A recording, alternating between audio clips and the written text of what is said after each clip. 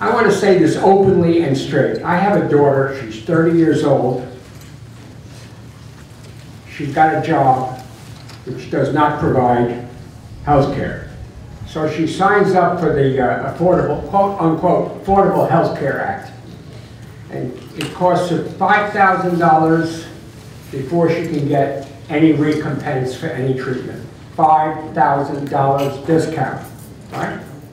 Then she has to pay $20, $30, $40, $50 co-pays. Do you know what the Affordable Health Care Act is, in my opinion? The Affordable Health Care Act is a subsidy for the large insurance companies. Now, anybody who disputes that hasn't figured it out. The administration and the Democratic leadership of both the House and the Senate in 2010 decided that they were going to take a half a loaf and support something that everybody can make money on except the poor people. Look, the difficulty that we have, and Arun put his finger on it, is that we still believe in market capitalism, and that doesn't work. It doesn't work. I think it works by the one major area, tomatoes. I really think it works in tomatoes. I'm against centralization of ownership and control of tomato farms, or truck farms. I really am. But it doesn't work. And what's happened is that they've lost 1 million people registered for the Health Care Act because people are beginning to figure it out. I mean, if the Democratic Party is going to really be faithful, I'm going to say one more thing after this. If the Democratic Party is going to really be faithful to its beliefs, it has to enact single payer. Yeah. It has to do that. We are a backward country on health care. We're a backward country on housing. We're a backward country on education. We used to have the best higher education system in the world. I am an expert on higher education. I'll admit that. Our higher education is best described as higher training. The other thing is we have a great training robbery in this country. Billions of dollars come from the federal government to train people to do nothing. You know, people don't need training. They need education. And they don't need education for the jobs that don't exist. There are no jobs. I mean, that is foolish. What people need education for is to be actually the kind of citizens that we need. We need critical education. We need the kind of education that gives people the sense of their own power, as Margaret was speaking about it. And you know what? After they have decent education, they're going to be poor. They'll still be poor. But with a decent education, they'll know what to do about it. Look, there are no jobs for college graduates. And they're still peddling the horseshit that college education is necessary to get decent income. That was true 40 years ago. It's no longer true. And I have documented that. It's not something that is a mystery. College people are working at McDonald's. College people are working at Wendy's. College people are working part-time. They're working at Walmart for 28 hours because Walmart won't give them 30 hours because for 30 hours they've got to give them health care. They've got to pay a little bit of health care. Now, the third thing I want to say, which is kind of, you know, it's hard. My mother died at the age of 97. She never made any money. But she had a union. And she lived in a union-sponsored co-op housing development, which is on 23rd Street, 30th Street on 9th Avenue in New York. And she paid a lot of money for her rent. It wasn't rent, it was she owned the apartment. She paid $510 a month for an apartment whose market value was $5,000 a month in the neighborhood. That's because there was a union-sponsored housing. We have unions By the way, 800 unions have supported single payer, including the AFL-CIO. And you know what?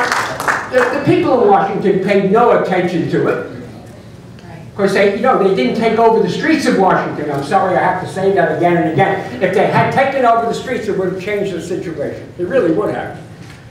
But on the question of housing, the unions have billions of dollars in their pension funds. And I'm ashamed to say that most of them have not spent 10 cents on the housing for their membership. And in New York City, and I'm sure it's true of San Francisco, I'm sure it's true of San Diego, I'm sure it's true of Los Angeles to a large extent, the housing inflation, which is basically a form of fictitious capital, it is not a form of genuine value, it's all paper. It's like we used to play the game Monopoly, you know? The housing inflation is driving poor people out of the cities, out of the good cities. And we have unions who are looking and letting the real estate people take over. This is no good. The problems are very deep. And you know what the union people tell me when I make this speech? And I do, by the way, speak to a lot of union people, a lot. They say, Stanley, if we did what you said to do about housing, we wouldn't be able to give our members a high enough pension. Which raises my final point. Social Security, which under the legislation of 1935 was supposed to pay people 50 to 60% of their wages while they're working, have fallen behind. I am a Social Security recipient, and you are too. My Social Security pays 25%. Of course, but my Social Security pays 25% of my income. 25%. People can't live on that. Most people, I can now, but not most people can't. So we have a Social Security situation where people say, we have to privatize Social Security. Oh my God. By the way, watch Obama. Please. I know I'm not supposed to attack Obama because he's somebody who now is calling for doing things on climate change. They're going to start experimenting with privatization of Social Security. You heard it on November the 15th, 2014. And I think it's a very serious problem, and we're going to have to figure out how do we deal with Obama and not give great ammunition for the right. We have that problem. But I think Margaret's right. I think what you have to do is you have to find a way to criticize and criticize constructively. And the first thing you would do on Social Security, don't touch it. The second thing you have to do is make it 50% again. So that people can live on Social Security rather than having to scrape all the time. By the way, Social Security has become a poor people's pension. If you don't have a union, if you don't have a corporation, by the way, the corporation, it's now down to 25% of corporations give any kind of pension, supplemental pension. It's ridiculous. So what we're building is poverty for the next generation. And one of the things about that poverty, beyond all of the hype that you hear, it's going to be deeply an interracial poverty, a multi-ethnic poverty, a college-educated poverty. And we have to start thinking about that, and not talking about education in the abstract, and not talking about training and foolish things like that. Now, of course, certain training on the job are very important if you get hired, but you don't need training as an excuse for education. So, Arun, would you like to go next? Sure. So, I think it's when thinking about the role that the Democratic Party plays, I think this has been a really good panel and discussion, and I think people here at least have their eyes open to the role that the Democratic Party plays, and I think it's great that you're trying to reform it from within, but it's never about inside or out or outside. It's both. We need both. We need the movements in the street along with people working on the inside, but we have to be clear that When it comes to the Democrats, there is so much overlap with the Republican Party that it's actually difficult to find significant distinction. I mean, both parties, what their role is to manage the system of international capitalism. There's bipartisan agreement on international relations, on the war on terror, on surveillance and spying, on the energy policy, on trade pacts. Remember, you know, what has Obama come out and said that, you know, that maybe now we could get the Trans-Pacific Partnership passed. That thing would be an absolute disaster,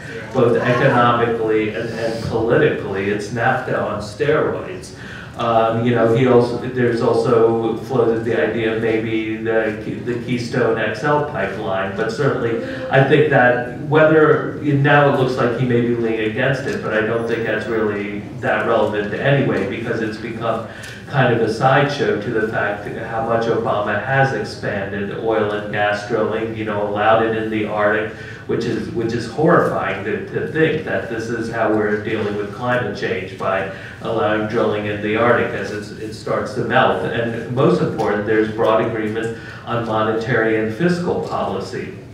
And the thing is, you know, I never trusted Obama because as a working journalist, I followed his comments and positions closely.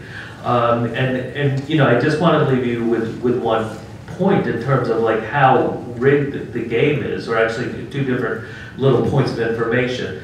So, you know, if we go back to September of 2008, a little over 6 years ago, the global markets were absolutely melting down. There was this crisis of, you know, even I think Newsweek had a cover as like, is this the end of capitalism?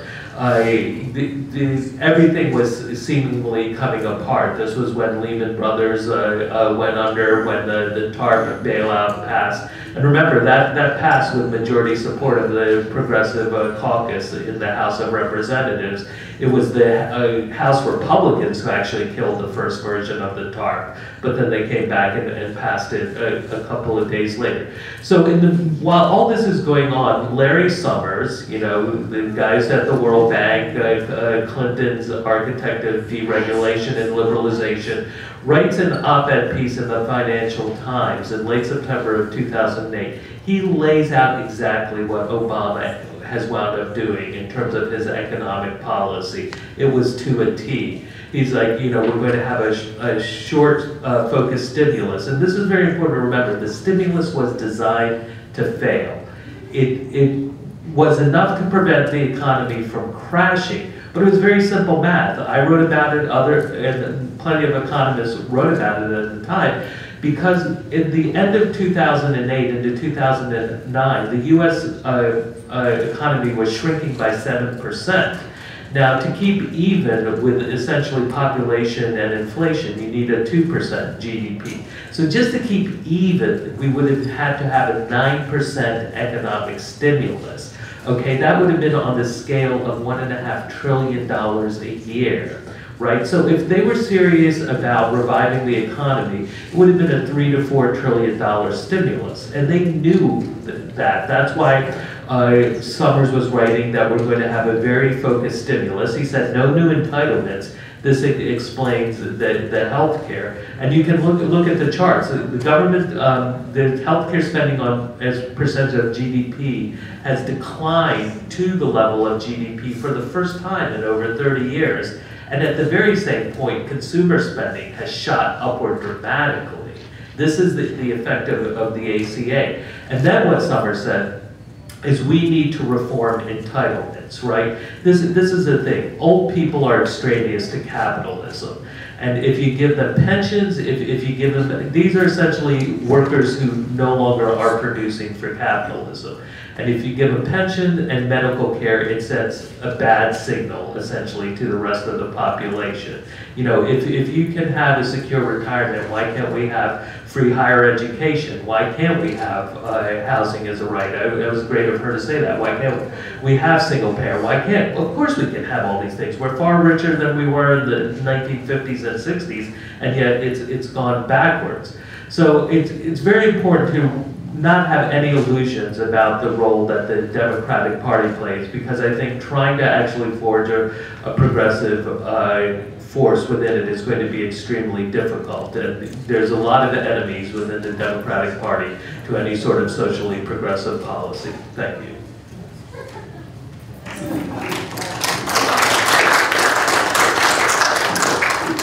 Yeah, I know we're going to have to wrap it up, and in just listening, I must say I was encouraged with the outline that was given on various progress made in the California legislature. But just in terms of some marching orders, I think one of the things we really have to do is to figure out a way to get the people and the faces who are not in this room and to the table and give some access to them. We can analyze. We've got a lot of brilliant analysts. We could write. We could scream our heads off. But if we don't know, you know, the filmmaker who did Tales of the Grim Sleeper in the Los Angeles Times 2 days ago when they had the article about it, he's a British filmmaker, and he said, Los Angeles reminds me of Johannesburg. It's apartheid. Think about it. What do we know about each other's communities?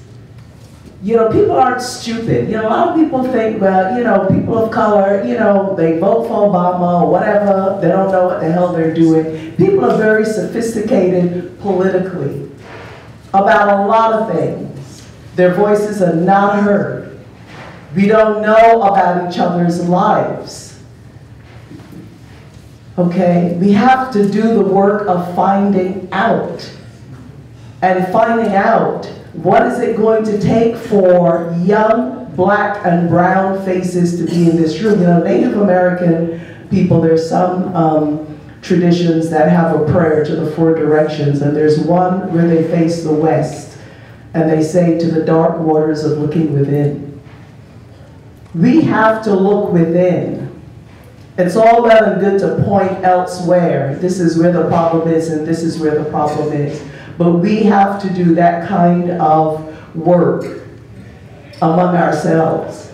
And we have to find out why is it that the white vote for the Republicans did increase in the midterm elections. The Democrats lost percentage points among Latinos. Republicans gained percentage points among Latinos. This is some of the reality that we're dealing with. Young people from East LA, trust me, they're trying to get themselves together. From South LA, in Florida, the whole Trayvon, Justice for Trayvon thing got sold out. In Ferguson, the young people are trying to hold on so the same thing didn't happen, but without you, we can't do it. We really can't do it. It'll continue business as usual, and people will get depressed.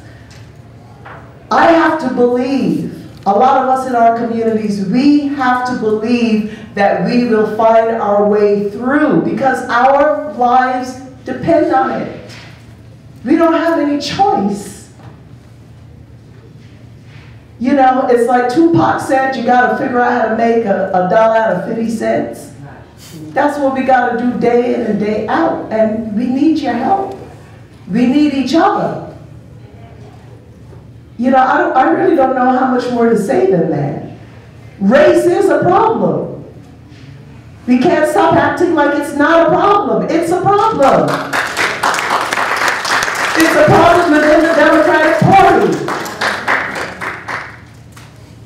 You know, quite liberal families are very shocked when some experiment is done with their little children and the children point to the darker person and say that's the bad person.